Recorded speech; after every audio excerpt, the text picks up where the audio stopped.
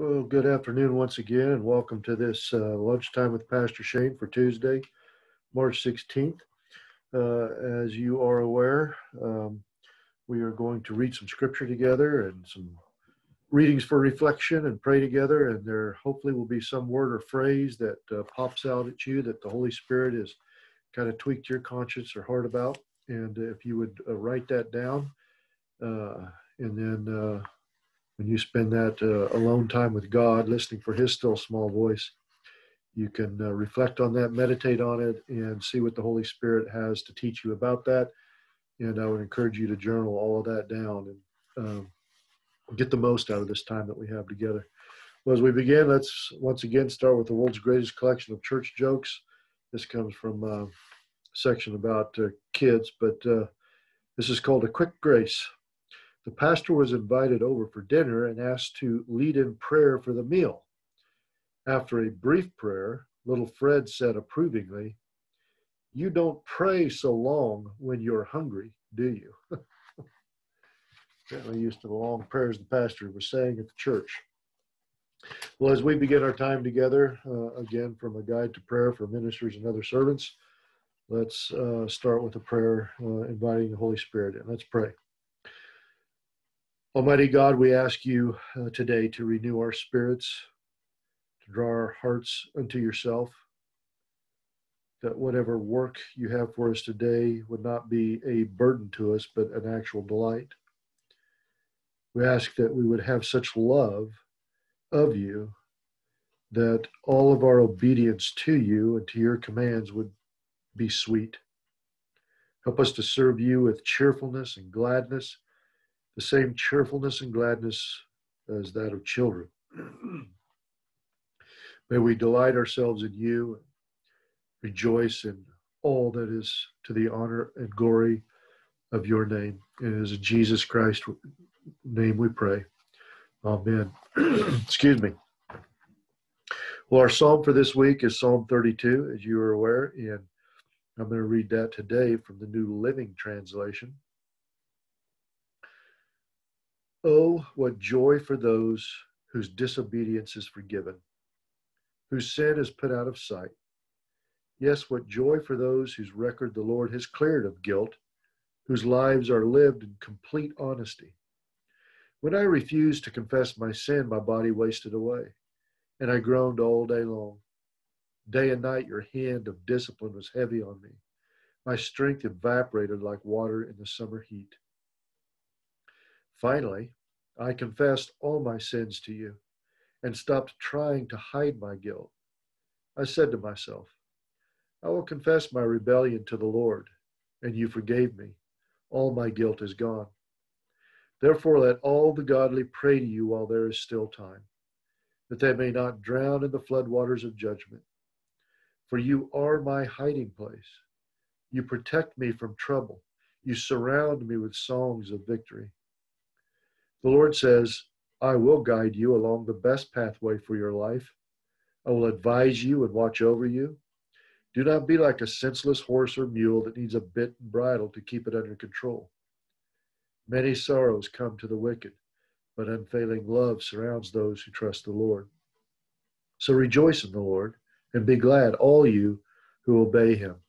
Shout for joy, all you whose hearts are pure. I like verse 8. The Lord says, I will guide you along the best pathway for your life. I will advise you and watch over you. It's a very comforting verse. And if we will stay surrendered, he will indeed guide us. Our scripture reading today is coming from the New Testament book of 1 Corinthians, Paul's first letter to the Corinthians. And it is from chapter 15, verses 1 through 28. So if you want to turn there to 1 Corinthians 15, 1 through 28, I'll be reading from the New International Version. Now, brothers and sisters, I want to remind you of the gospel I preached to you, which you received and on which you have taken your stand.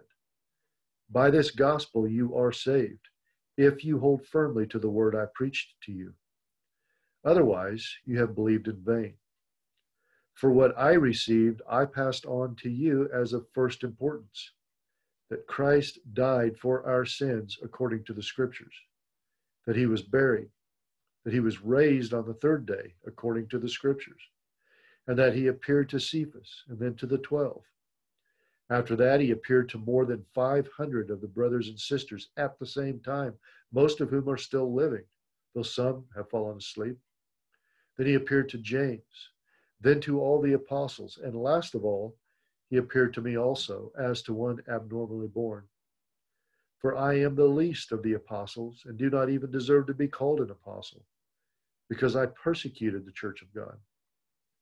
But by the grace of God, I am what I am, and his grace to me was not without effect. No, I work harder than all of them, yet not I, but the grace of God that was with me. Whether, then, it is I or they, this is what we preach, and this is what you believed. But if it is preached that Christ has been raised from the dead, how can some of you say that there is no resurrection of the dead? If there is no resurrection of the dead, then not even Christ has been raised. Our preaching is useless, and so is your faith. More than that, we are then found to be false witnesses about God, for we have testified about God that he raised Christ from the dead. But he did not raise him if in fact the dead are not raised. For if the dead are not raised, then Christ has not been raised either. And if Christ has not been raised, your faith is futile, for you are still in your sins. Then those also who have fallen asleep in Christ are lost. If only for this life we have hope in Christ, we are of all people most to be pitied. But Christ has indeed been raised from the dead, the firstfruits of those who have fallen asleep. For since death came through a man, the resurrection of the dead comes also through a man. For as in Adam all die, so in Christ all will be made alive, but each in turn. Christ, the firstfruits, then when he comes, those who belong to him. Then the end will come, when he hands over the kingdom to God the Father after he has destroyed all dominion, authority, and power. For he must reign until he has put all his enemies under his feet. The last enemy to be destroyed is death, for he has put everything under his feet. Now, when it says that everything has been put under him, it is clear that this does not include God himself, who put everything under Christ. When he has done this, then the Son himself will be made subject to him who put everything under him, so that God may be all in all. Well, some good stuff in there. Certainly about the resurrection of Christ. The list of all of the people that saw Christ after that resurrection as proof that it indeed did happen. And then Paul goes on to explain that if we are not believing in that and believing what has been passed on to us about his resurrection, about all these witnesses. I once heard someone say that more people saw Christ after the crucifixion and resurrection, saw Christ walking around and saw Columbus discover America. But we believe the one and doubt the other. Well, the reading for reflection today kind of is an interesting reading for reflection. It actually comes from The Velveteen Rabbit by Marjorie Williams. So here's an excerpt from that. She writes, "The skin horse had lived longer in the nursery than any of the others. He was so old that his brown coat was bald in patches and showed the seams underneath, and most of the hairs in his tail had been pulled out to string bead necklaces. He was wise, for he had seen a long succession of mechanical toys arrive to boast and swagger, and by break their mainsprings and pass away, and he knew that they were only toys and would never turn to anything else. For nursery magic is very strange and wonderful, and only those playthings that are old and wise and experienced like the skin horse understand all about it." "What is real?" asked the Velveteen Rabbit one day when they were lying side by side near the nursery fender. before Nana came to tidy the room? Does it mean having things that buzz inside you and a stick out handle? Real isn't how you are made, said the skin horse. It's a thing that happens to you. When a child loves you for a long, long time, not just to play with, but really loves you, then you become real. Does it hurt? Asked the rabbit. Sometimes, said the skin horse, for he was always truthful. When you are real, you don't mind being hurt. Does it happen all at once, like being wound up, he asked, or bit by bit? It doesn't happen all at once, said the skin horse. You become. It takes a long time. That's why it doesn't often happen to people who break easily, or have sharp edges, or who have to be carefully kept. Generally, by the time you are real, most of your hair has been loved off, and your eyes drop out, and you get loose in the joints and very shabby. But these things don't matter at all, because once you are real, you can't be ugly, except to people who don't understand. So a little parallel there. I think they're using the story of the Velveteen Rabbit to parallel this lifelong process that we have in becoming Christ-like. After he has loved us, or we have been loved by him for many, many years. And so we know that sanctification is a lifelong process that we get there bit by bit. That's what I got from it anyway. And maybe you picked up something different. Well, let's allow us to go into just a few moments of silent prayers. I know there may be people on your heart, things on your heart you want to lift up. So if you'll do that now, then I'll close us out.